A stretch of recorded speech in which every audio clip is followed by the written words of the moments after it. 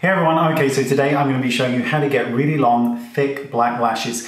This video is for those of you who don't have long eyelashes, who have sparse lashes, the lashes just don't behave, and I'm going to show you how to get this effect without curling your lashes. Because those of you with problems with your lashes, myself included, curling them can actually make matters worse. So in this video, I'm going to show you how to go about getting the most impact from your lashes without even curling them.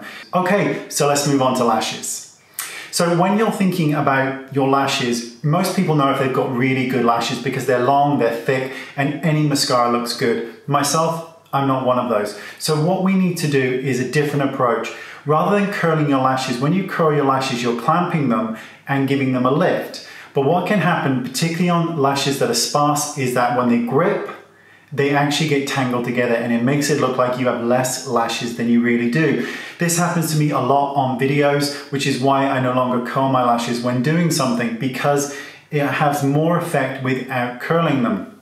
So without further ado, let's make a start. Remember, you're not going to curl your lashes again if you have any of these issues. Just take any mascara you want. I'm going to use several because I have several. Most people have several. So you can pick a lengthening or a volumizing, whatever you want, but use your favorite mascara. Go from the lash bed, wiggle it and pull up. Then you want to take the wand in a diagonal way and just go through the lashes. I promise you, this method works so well on everybody that I've tried it on. I just do not curl their lashes. Those of you with great lashes, you can do whatever you want, but this video is not aimed at you, is it?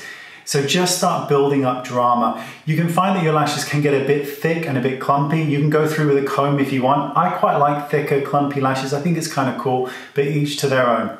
So remember, the tip for this video is do not curl lashes that are not already great. If they're fair, sparse, they lack length, forget it.